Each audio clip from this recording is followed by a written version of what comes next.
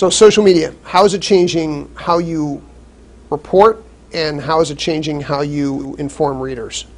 So I wake up and my phone is right there. I have an iPhone, and the first thing that I do before I even get out of bed is I will go on Twitter, go on the app, and just see what's happening. Because like Washington Post and those kind of places often will have those kind of early morning stories where they'll be waiting in order to, run something first thing.